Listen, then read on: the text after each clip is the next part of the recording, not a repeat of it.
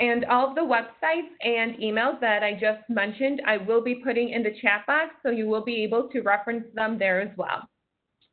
And speaking of the chat box, if you have questions to ask during this webinar, please use it by making sure that you're sending your questions to all panelists.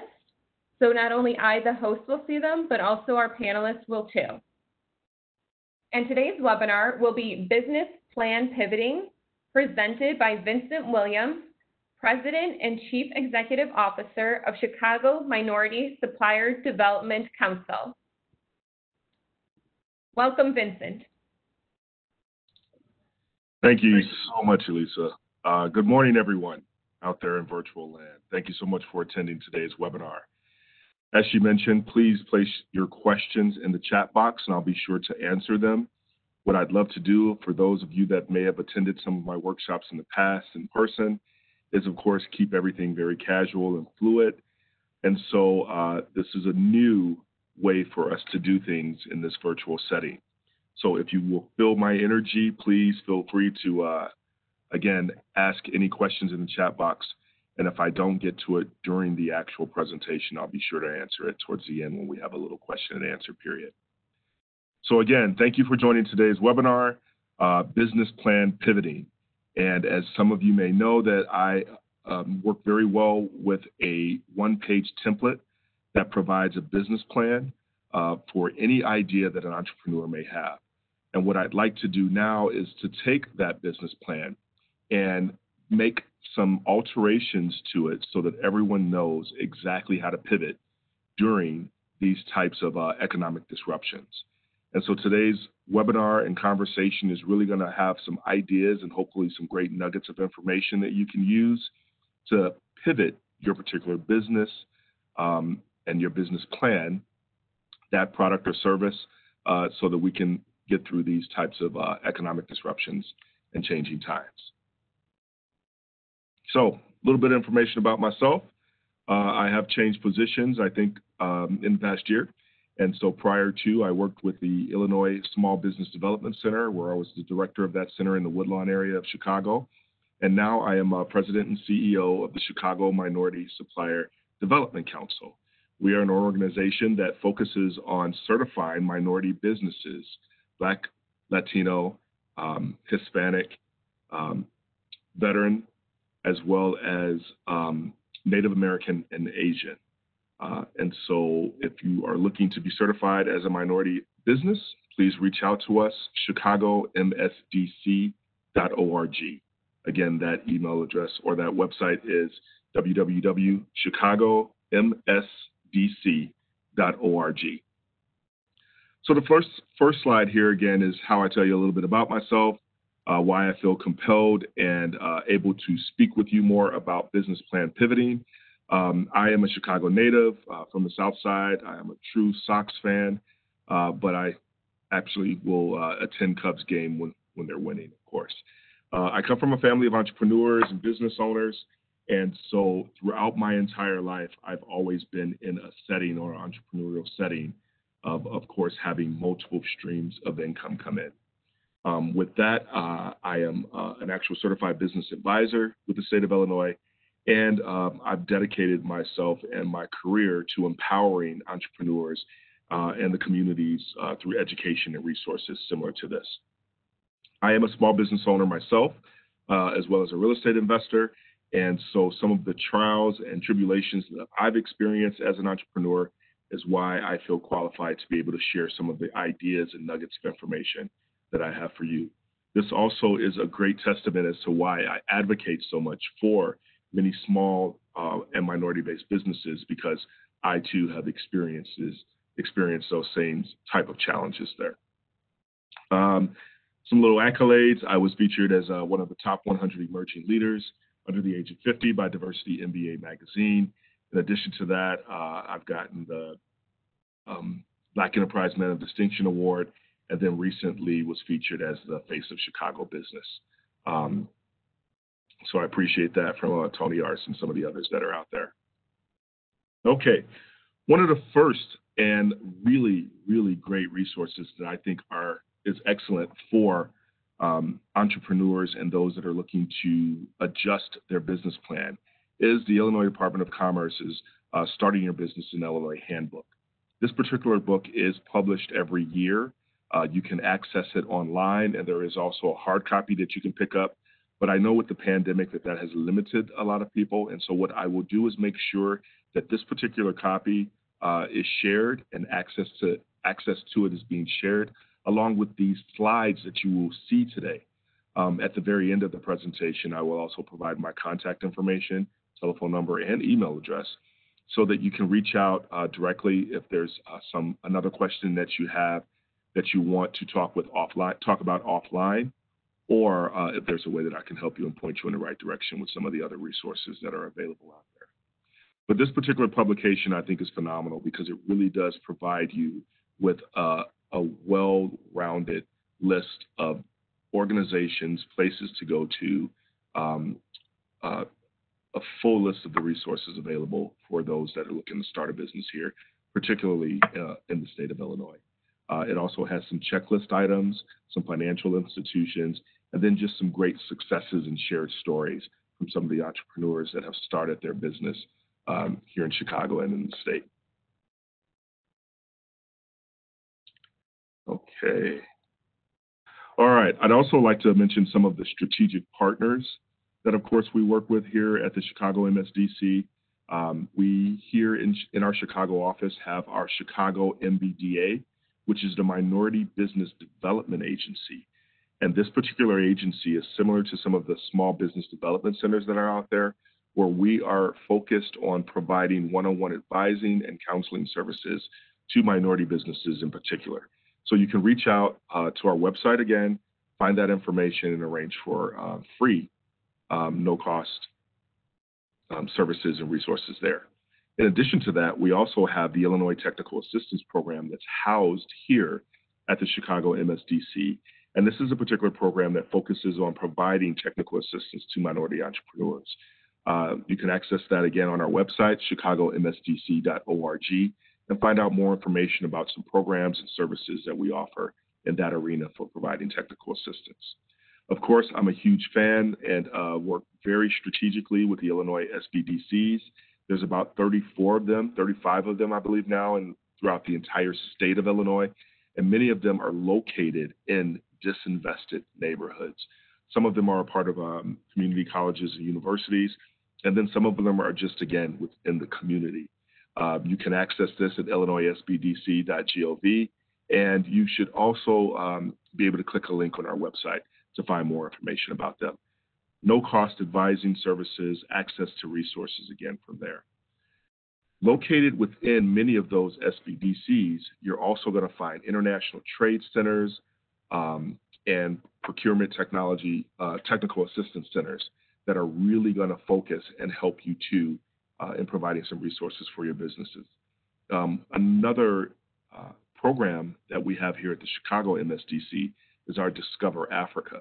So if your particular product or service within your company is looking to import or export with the country of Africa, please reach out to us and we can arrange some counseling sessions for you to learn more about the processes there and then connect you with some others that are doing well in that capacity too.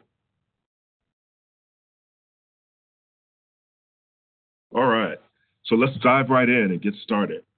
How I always start things off, and this is actually one of my business mantras that I listen to and look at each and every day. I actually have it on my bathroom mirror at home. It's called, "He who fails to plan is planning to fail." I did find out that Sir Winston Churchill was one of the people that actually really followed this and put this mantra out there, but I think it probably originated before him. Essentially what it says is if you fail to plan your business, how your business is going to work, who your customers are going to be, how you're going to earn revenue, how you're going to market it, then basically you're planning to fail. It's one of the great things that I think everyone should take heed to, because it's almost like when you're looking to figure out what your day is going to be like. Am I going to have a really good day today? Let me plan it so that I can make sure that I don't fail. Okay, so what makes up a business plan? These are just some topics that we're going to go through today. Many of you that have created a business plan already will have this information, but at the very end of this presentation, again, and the presentation will be shared with you, there is a sample one-page business plan template that you will be able to use as your guideline to setting up your own business plan.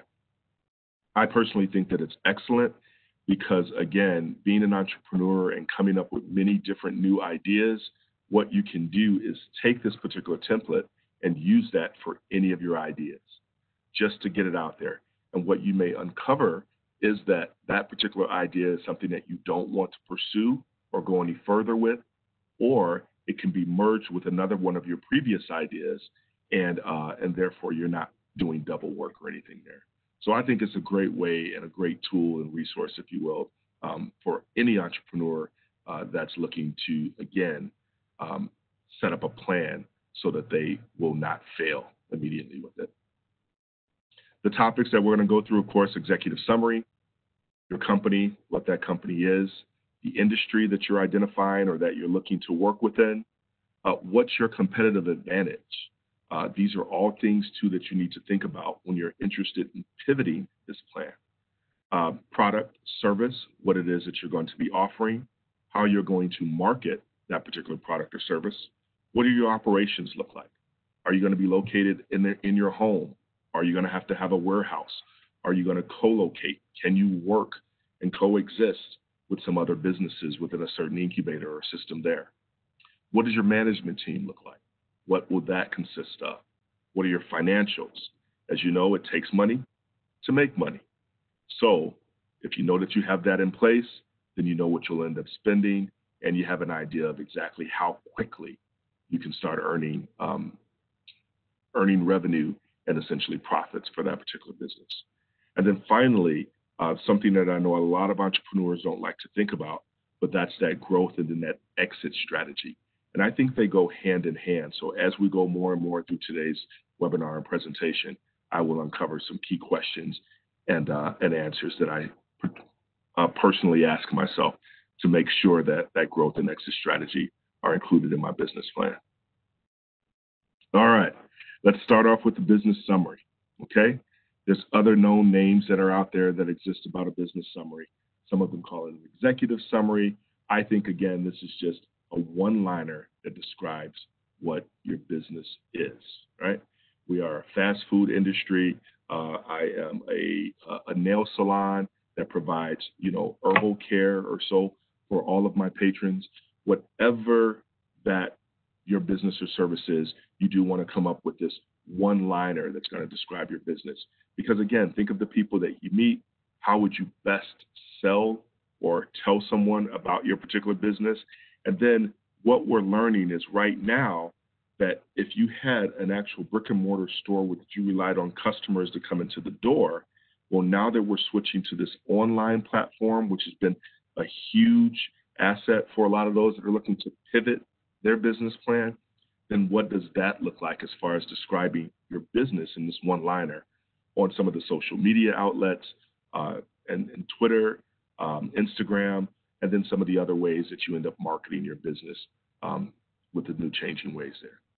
And then lastly, what sets you and your business apart from your competitors? That's always a key summary of your business summary. Like, why should I buy from you? Why should someone want to seek your services? What is one of the key identifiers that makes you different from some of the others that are out there? And another great thing about this is as we are pivoting and adjusting to this new way of doing business, what's that answer to that question of what's separating you apart is going to be one of those key identifiers. And it may help you, again, gain more market share, get more revenue, whatever your goal or your desire is with having your particular business pivot during these times. A great example that I use for a business summary is something that I found online. I think many of you will probably be able to figure out who this company is already, but I started off with blank is a centralized international company, which is the largest chain of fast food restaurants with more than 30,000 restaurants and located in 121 countries worldwide. And I think everyone could probably figure that out right away, but the answer is McDonald's, right? That's their actual business summary. I wanted to mention that because since we all can identify with a large brand like that, thinking that this is their actual business summary, an example, that one-liner that truly explains and separates them from all the others is one of the key differentiators that's going to work for you and your company too. That's what leads us again to this business plan pivoting. The fact that they can take this information, which is pretty generic, consolidate it down into this summary, this one-liner summary, and now share that across all outlets, and people will still know exactly who they are. Okay, so now let's talk about your company. This is exactly who you are, what you do, your key identifier, your logo. You know, as you can access a lot of the resources online, the Department of Business Affairs and Consumer Protections has a link where you can actually go in and check to see if your company's name has been taken already here in the city of Chicago. And if not, then you can register that and make sure that you're locking that particular in. But one of the things that you really have to think about when creating this business plan, and particularly when you're pivoting your business, is what's the location of my company? Where is it going to be? Am I going to be online? Am I going to have a physical store? And then you have to think about what's this problem, the need, or the service that I'm fulfilling. We found that many companies and organizations today are disrupting the industry, right? So, for example, you've got Uber and Lyft that has disrupted the transportation and car carrier service business. I mean, really, for those particular companies that focus and have the cab services, they've been able to disrupt that industry, but they had to have some identifiers of exactly what that looked like, right? And so I mentioned two big companies here like Amazon and McDonald's because they're doing extremely well right now. But you also have to look at how they're adjusting and pivoting during, again, this economic disruption and bad economic times. So, for example, Amazon is doing so great that they are building more and more of their fulfillment facilities throughout the country. I think here in Illinois alone, we have about 5 or 6 on the near horizon that are coming up. And what that equates to is essentially jobs and other opportunities for businesses like ours to end up getting in front of a wider audience because Amazon centers can fulfill whatever our services are. When you're thinking about the benefits, features, the name of your company, what your website's going to look like, always think about certain things or actions or call to actions that a particular person can do or someone that you're looking to utilize your service. I'll share with you one of the business ventures that I'm involved with is a men's custom shoe line called Alexander Noel. So when my partner and I were looking to determine how we were going to create this website, instead of using alexandernoel.com, we wanted to make it a call to action. And so our website is www.shopalexandernoel.com. So you see that call to action there? It immediately triggers what we want you to do when you go to that website to pick out a custom shoe, a men's shoe. And then I'll talk a little bit more throughout the presentation on how we pivoted during these economic times to be inclusive of some other items that we know some of the customers have asked for, but also just some ways for you to identify ways that you can pivot with your company and your business plan there too. All right. The next one that we have here is the industry. What industry is your particular business, product, service located in? Which one are you? Finance? Are you fast food? Are you manufacturing? Are you construction? Are you technology? This little word cloud here kind of has a great assessment of some of the different ones there. But why this is critical is, for example, right now during these times when we're looking to pivot our business, you may end up actually changing industries, right? You're still under it, but you may end up adopting or adding in another type of product or service that's going to work for you during these particular times. And if that's the case, now you're getting out in front of more people, which means that you are going to have to adjust some of the marketing techniques that you're currently using, and maybe even some of the way that you store and package and ship and even provide these particular products or services. So again, costs are associated with that.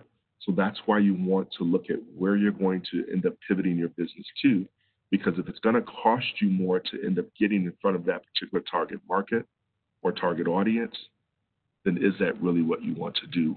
Or can you streamline it and take it into a couple of segments so as you generate more revenue, then you can grow and get into that particular capacity there? Okay?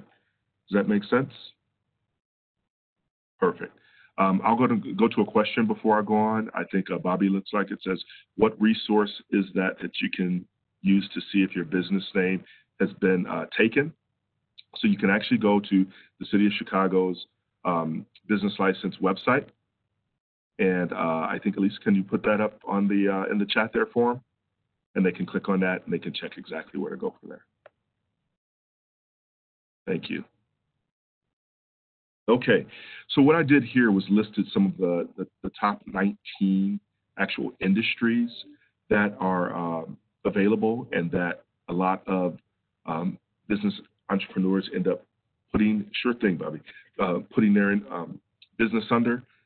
Starts at aerospace, transportation, agriculture, food, pharmaceuticals, entertainment, energy, music, manufacturing, again. And these go into some sub-industries, right? So like aerospace, where you can go into actual, helicopters, drones, and some of the others that they have out there. The computer industry, technology, IT, content from there. So as you identify those subs, that will also help you clearly identify who your competitors are in the marketplace. It's very critical for you to understand, too, who your competitors are or who your allies are. This could be someone that actually has a complement to your product or service that you're offering, or can be a direct competitor for what you're doing, and you want to see what's going to be that clear differentiator for you. I always tell people one of the key things that separates me from many of the other presidents and CEOs out there is that you get me, right? We're different. We may have the same leadership training or some of the same ideas and attend a lot of the same workshops, similar to some of the entrepreneurs that are attending this, but there's still that expertise that you provide. It could be your personal charm. It could be the way that you provide customer service. It can be a couple of different things that's going to separate you. But whatever that key differentiator is, you want to highlight that, and that's what will end up making sure that, or at least guarantee that you can get to be successful with what that product or service is that you're offering there. All right, now let's go to your mission. This is critical. You gotta have a mission to what it is that you're doing. What is it that's motivating you to do this business, to have this product, to have this service? If it's a particular product or service that is in the not-for-profit realm, excellent, that's great. Just because your business is classified as a not-for-profit doesn't mean that you can't make a profit or run it like a business, right? Really what you want to do there is just take your profits and reinvest that into your business so you're not showing that, it's there.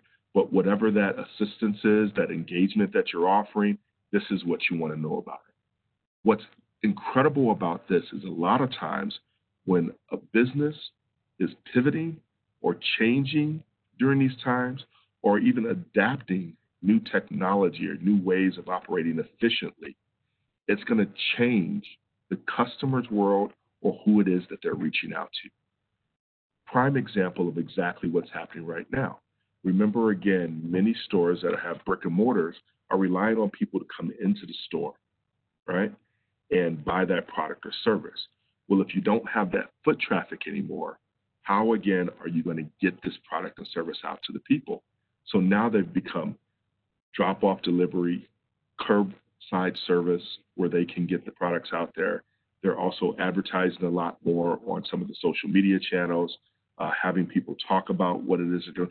And then they're even creating videos in different ways to show how to even use the product or service. Again, being innovative pivoting a little bit instead of relying so much on just that customer that's coming into the store, and now focusing on that virtual customer and getting it out there.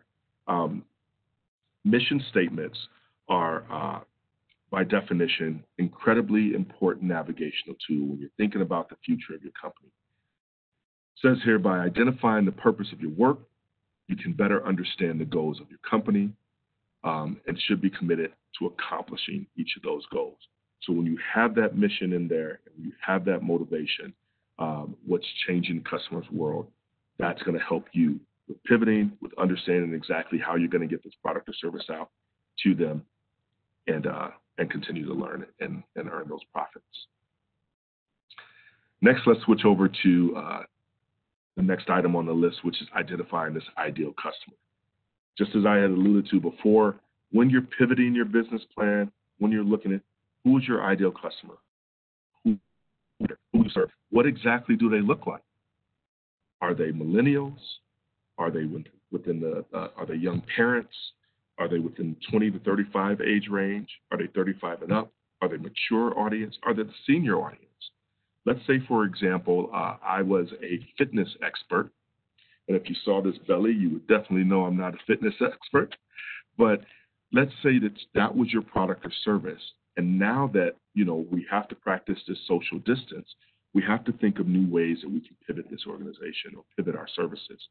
So instead of physically being in a gym, since we can't go in the gyms, I think we can get back in there now. How can I pivot to now provide my services, my coaching, my personal training experience to this virtual customer? So now we're going to online. Well, again, if I really, at the time, only focused on those that came into the gym that wanted to utilize this particular service in the healthcare facility, now that I'm online, I've got the option to tweak my particular exercises to include exercises for young adults, for children, for aging parents, for the elderly. And it can just be adjusting it a little bit quickly. Again, that was a market that I didn't focus on before because they may not have particularly come into the establishment that I was located at. But now that I'm able to do everything virtually, why not diversify? And now I've got this whole wide range of what an ideal customer is for me, but also increasing exactly who I can get in front of. One of the things that I always mention to you is that a lot of entrepreneurs come to me as, of course, the president and CEO and ask, how do I get more access to capital? I need capital to start my business. I need capital to grow my business. I always say one of the questions that you should ask yourself instead of how do I access capital is how do I access customers, right? Because I can give you all the money in the world. You can advance and come up with this fancy website, fancy logo, fancy packaging, but if not one customer is walking through that door or not one customer is purchasing or clicking buy on that internet page, where are you at, right? So think about that. Keep that ideal in there, but then also focus on both of those too when you are pivoting or changing this business plan. I've identified who my customer is. How am I going to get in front of this customer? Again, what do they look like? And then am I catering to exactly what it is that they're looking for? Make sense? All right, good. Next one is the customer problem. You always want to know what your problem, what you're fixing. If you're going to be a disruptor, like we talked about a little bit earlier with the car sharing and the ride sharing industry. If there's a problem, what that problem is there a need, right? Once you may have an idea and become particularly convinced that everyone needs your version of the Big Mac or a hamburger. How many hamburger joints are there out there right now? So think, how are you going to differentiate yourself? Are you going to have a sesame seed bun? Are you going to have something, a plain bun? Are you using wheat bread? Are they vegan?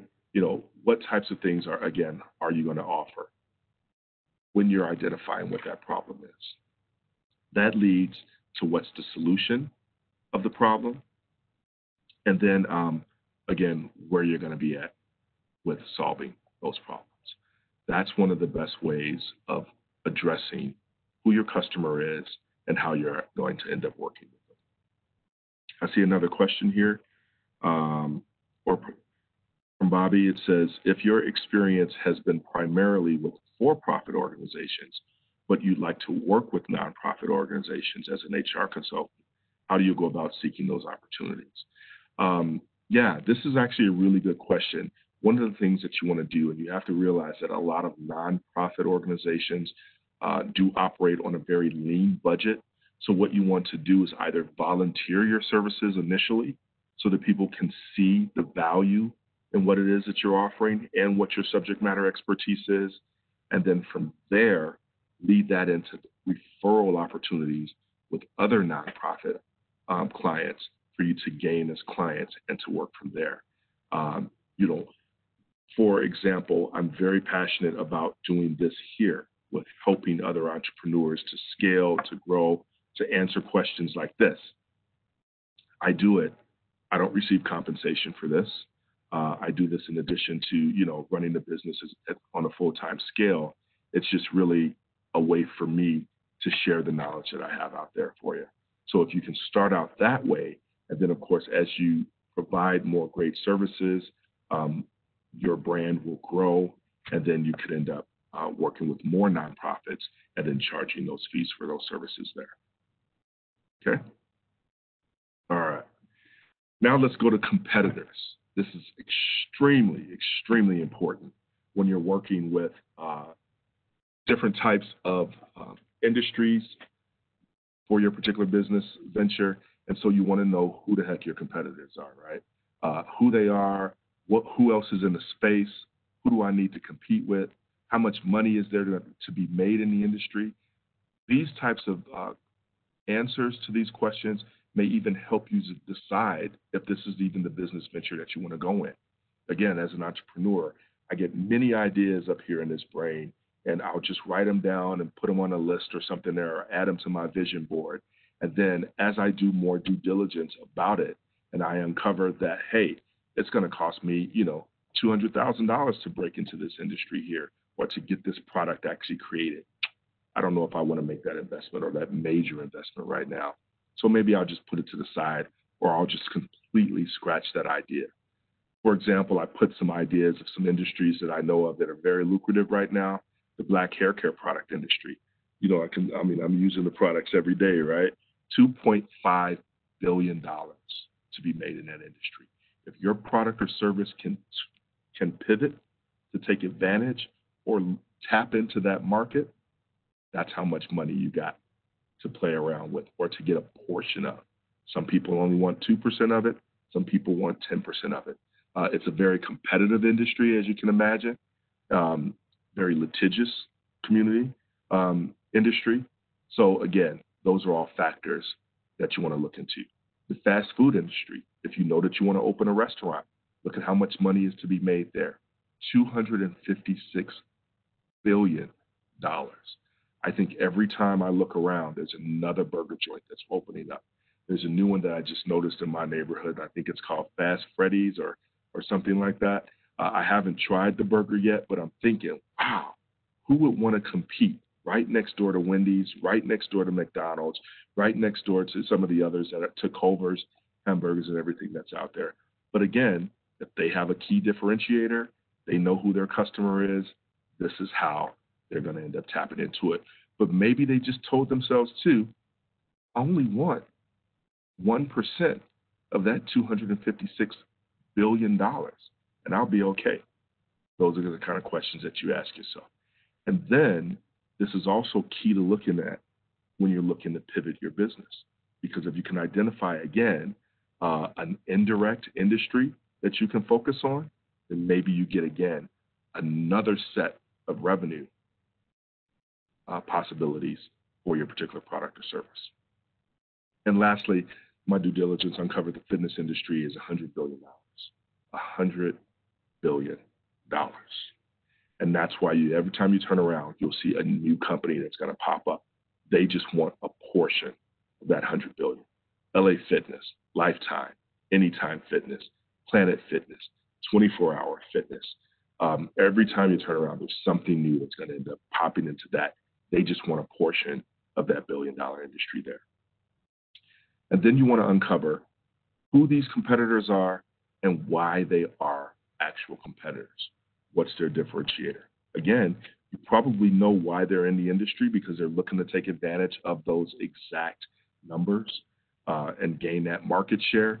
But what else is it that is helping them to capture customers that are going to them and not coming to you or receiving your product or service? So those are some things to think about. And that's pretty critical when you want to identify how you're going to pivot in this marketplace, in this industry, how you're going to get this product or service or continue to get this out there. Think about what the Department of Business Affairs and Consumer Protection are doing right now. In the years past, these particular webinars or seminars were offered in person at City Hall. Limited audience, right? Limited number of people that can come in to attend because of seating and things like that. And then you still have to get downtown to that location. Well, look what they've done now. They pivoted to offer these workshops now virtually. And what does that do? That literally has opened them up to having almost an international presence. What is that like? I'm not sure of the exact number who's on this actual webinar today, but that's the hundreds, the thousands that can actually attend this now and share and gain more access to information. And I don't know about you, but that's a pretty good idea. So even going forward, once we get back to minimizing social distancing and getting back to maybe a classroom setting or having in-person seminars, I think there's still going to be the opportunity for the Department of the BACP to offer these virtually or even record those sessions so then you can go out there and see those a little bit later. Just again, some ideas for you on the actual pivoting and the opportunities there for you. Again, when we identify that competitive advantage, what is it that makes you stand out, right? What is it that you're doing different? Is your actual competitor a direct competitor or are they an indirect competitor? Key example for this is Chick-fil-A. Love me some Chick-fil-A, you guys. It's really a pretty good chicken sandwich. But what have you seen? Companies like McDonald's who said, hey, they don't even offer burgers, but they are kicking our butts when it comes to revenue as far as what people are looking now as an alternative to the hamburger, right? I think even some of their marketing pieces focuses on a cow, right? Talking about eat more chicken. Pretty clever in my mind. Well, what did McDonald's immediately do? Identified a way to gain back a portion of that market share. And they've come up with their own Southern fried chicken sandwich that's on a similar type of bun with just a pickle, right? Again, direct, indirect customer. How are you going to pivot? How are you going to make that in? I'm going to go to some questions here before I move on. Absolutely. The business plan template, because the question is, do you think this business plan setup can be used to start a nonprofit? Absolutely. And the reason for that is this template that you'll see at the very end, that again will be shared with you all, is for any type of business idea. It's almost a way for you to project manage exactly what you're looking to do. What the key differentiator is, if your business is going to be for-profit or not-for-profit, is again how you form your business. What do you really want to gain from it? Are you looking to provide and help? Is your mission, is it a mission-driven organization where you're looking to give back to the communities that you're serving? Then that's where the nonprofit world comes in. If it's for-profit, which I'm all about, right? We want to sustain, we want to be able to provide for our families. And so is there a way that you can have two components of this product or service? So essentially I can have a for-profit business, but then have a nonprofit arm or entity that's located within the umbrella that I could still end up providing the mission-driven side of what we're doing there. And that's completely acceptable. We have a lot of companies out there that are doing that. Okay. Next question says, it seems like competitors would also be changing, especially in consulting. How can we best keep track of all the changes that our potential or existing competitors are doing? One of the things, and it's a great question, thanks for asking that, Tamara. One of the things that I try to do is I actually go to Google Words and I put my competitors' names in there so that I can constantly see any updates and new ideas of what's going out there. It's Google Alerts, actually. And it shows me when they come up with a new idea and what they're doing. And so just in my downtime and as I'm going through my smartphone there, I'm able to see, hey, that's a pretty good idea, or how can I add this or attach that onto there? A lot of times, too, some businesses will have you join their mailing list so you can see what it is that's going on. I can guarantee you that there's probably some large corporations out there that have these think tanks that they work with so that they can provide all of these alternative scenarios on how to pivot and grow their business and what new markets that they should get into. It's one of the things that they're constantly looking at, how to evolve, how to change, how to remain relevant, right? You know, and when you think about a lot of the businesses today and what they spend their finances on, do you really need a large scale restaurant, or can you condense that down and it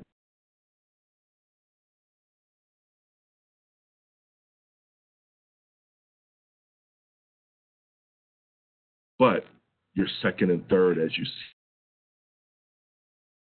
carry out.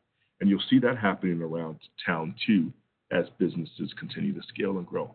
So think about that same thing if you're looking to get in front of that competitive market.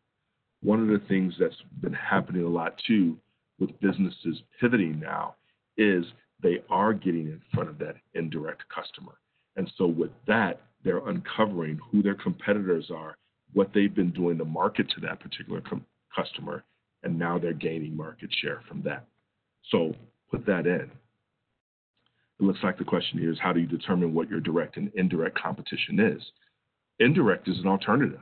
Why are they not using you? Why did they not go to McDonald's? They wanted chicken. Why did they not do chicken? They wanted to go to White Castles or something like that. Again, indirect. Not direct. They're all in the fast food industry, but not a direct competitor to that hamburger. It's an indirect or an alternative source of where they can go. And that's what's determining your direct and indirect competition. All right. Next, we got management. You got to factor in management. How are you going to run your business? What will this look like? Are you going to do it full-time? Are you doing it part-time? Do you want to just be a silent partner and have someone else? Maybe it's a family member who's the actual expert, but you have the finances and the resources to fund this particular business. Maybe you are going to be the grit, the actual worker of the business, but you have a family member or a friend that's funding this for you. They're the silent partner. You want to know what that looks like.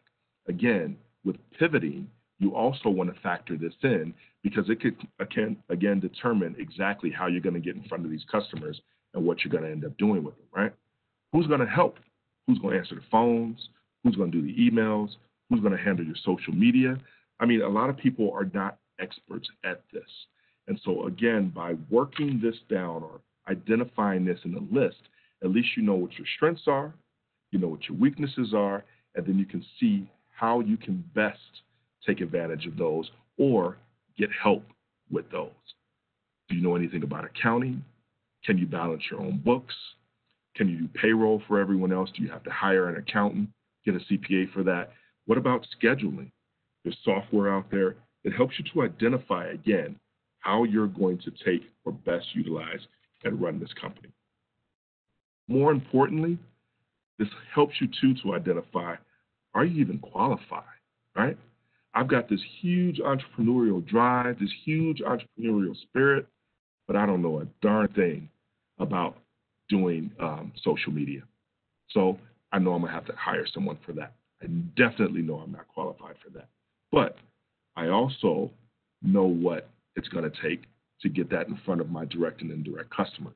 So I'm going to work with that social media expert to make sure that that message is going to be the message that I want to send out.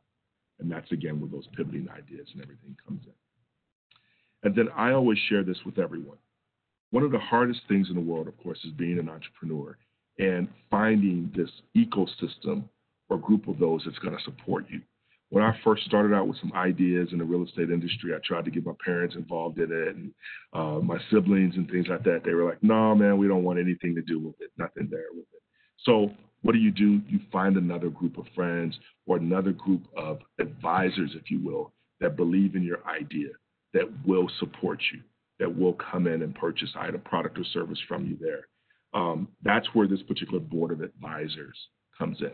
And this is someone who's just going to be that cheerleader, who's going to be that shoulder to lean on. It could be these financial experts. It could be those that are attending these types of webinars.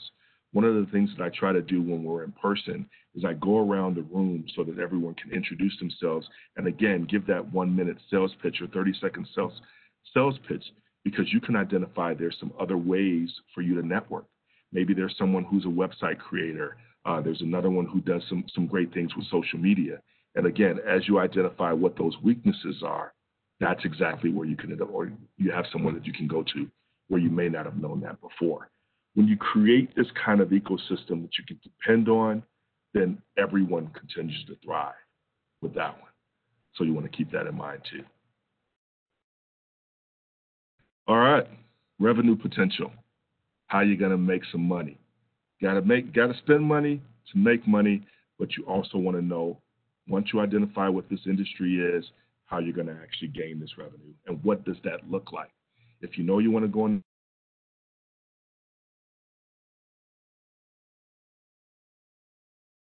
service, what you're spending on this product or service.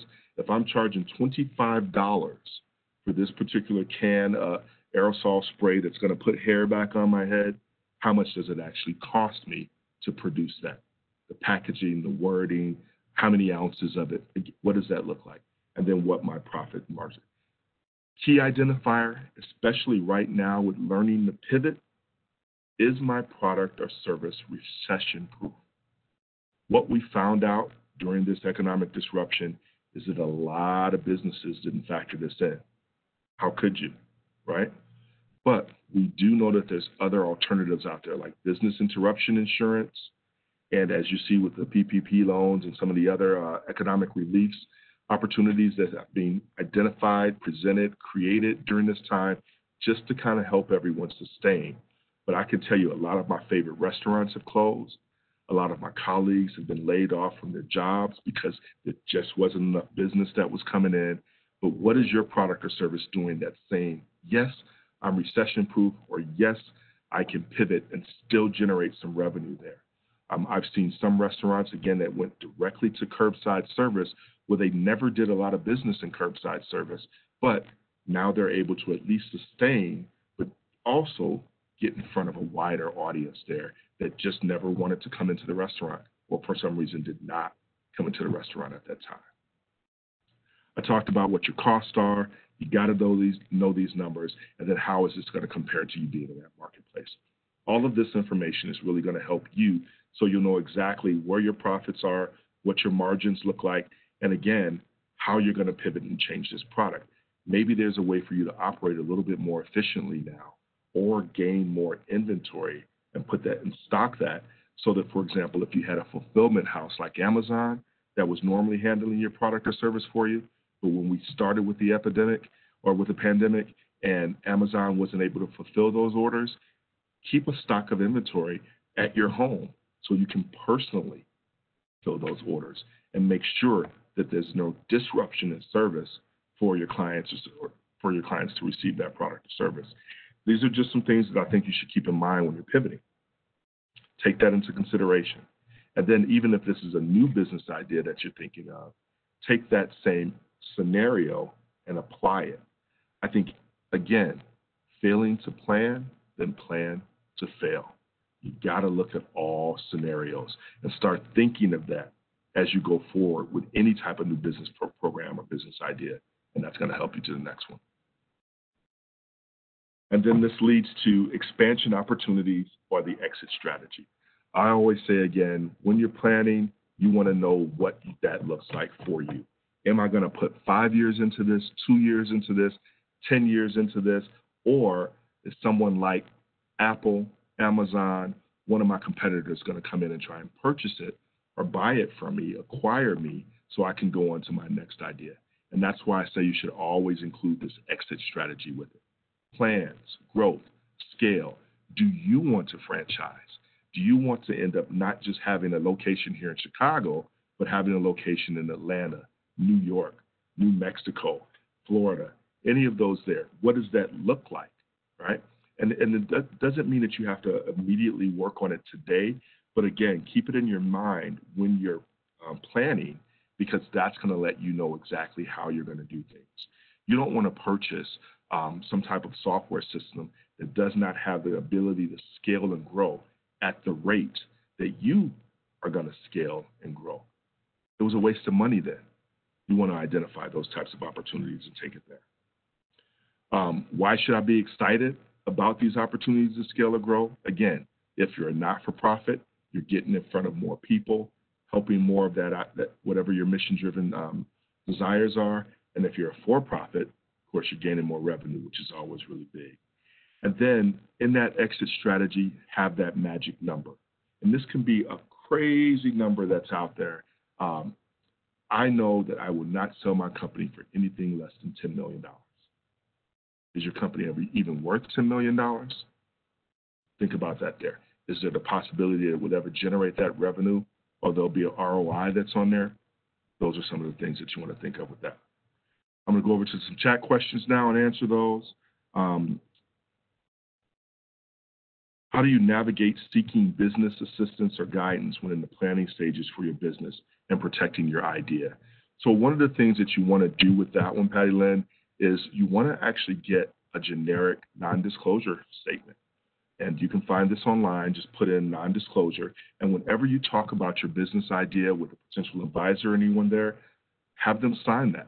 And it's literally just going to cover you in court in case that idea is going to be taken. But it's also one of the reasons why I say be protective, guard your idea, but also, and you can kind of share the principles around it and what you're looking to do without actually giving it away.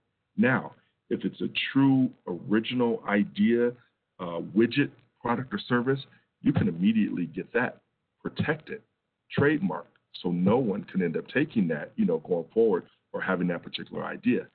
Many companies start doing that right away. But again, all that costs money before you get there. And so you just kind of want to factor that in. How would you define the difference between competitive advantage and key differentiator? So a competitive, they're similar in nature, but again, what's the competitive advantage of going to a McDonald's? You got a variety of actual products and services, from a kids menu all the way up to the dollar menu that they have now, which is affordable there. They're trying to separate themselves from their competitors with their products or services.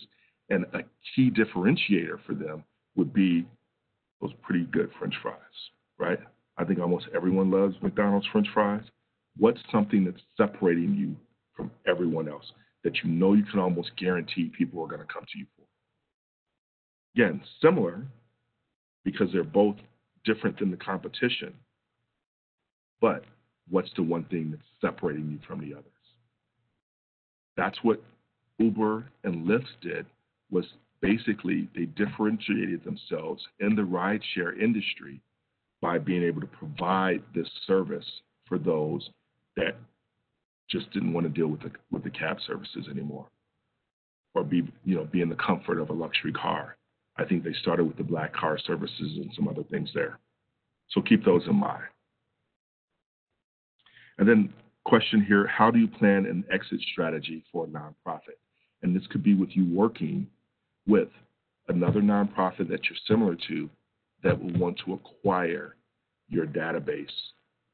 So say you have similar mission statements and you're very mission driven, they would acquire that. One of the things too with the nonprofit, you can just stop. I decided to get out of that particular business. I'm not offering it anymore. Think about child care services. Think about those that, social services, those agencies that help others there. They just particularly stop. They no longer exist anymore.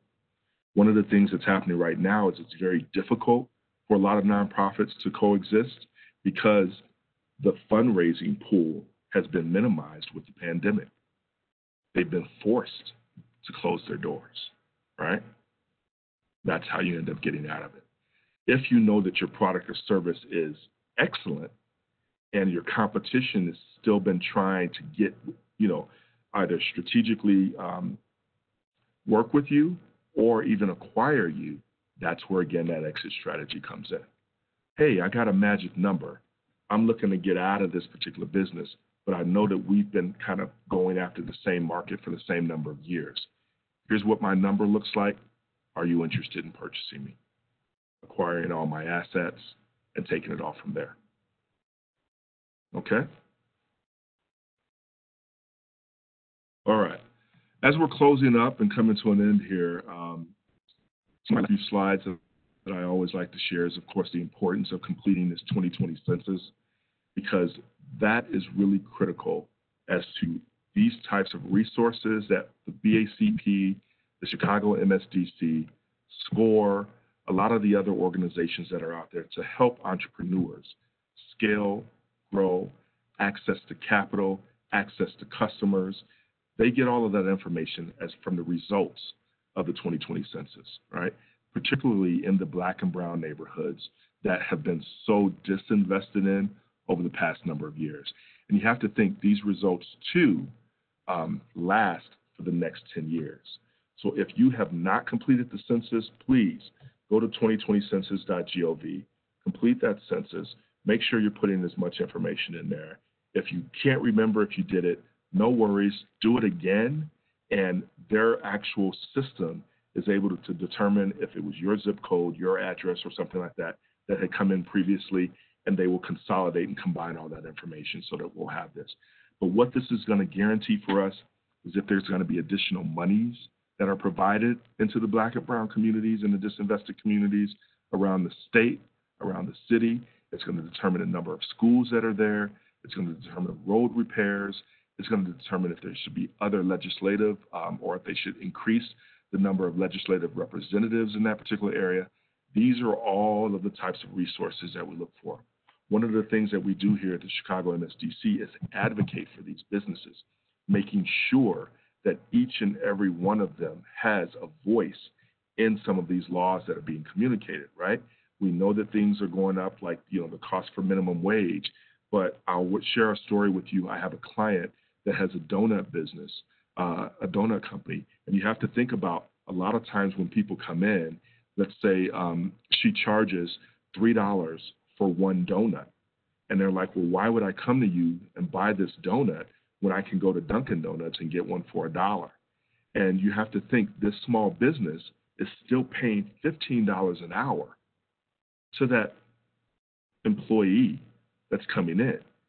And you have an issue with a $3, probably darn good donut. It is a pretty good donut, but you have an issue with that, but they still have to pay that employee $15 an hour.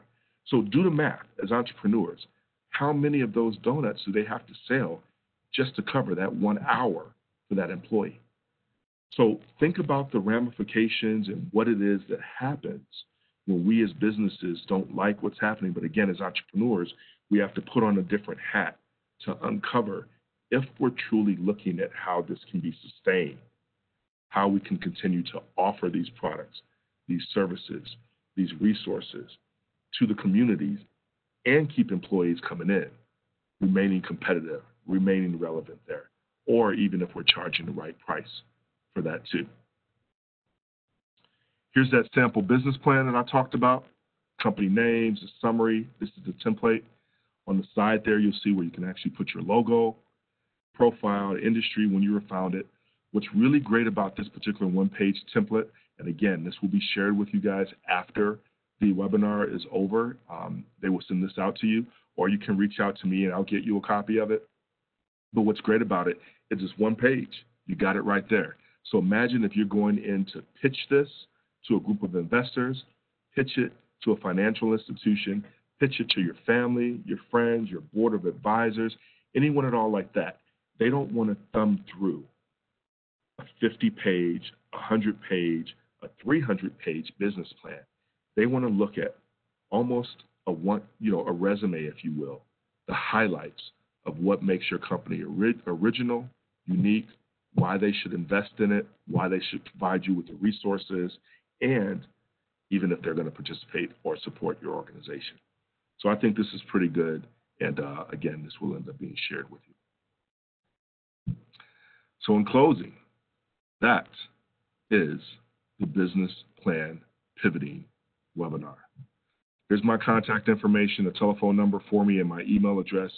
Feel free to reach out to me directly with any questions. I'll be able to answer those for you. I'm going to go back over to the chat question again, if you have, to the chat box.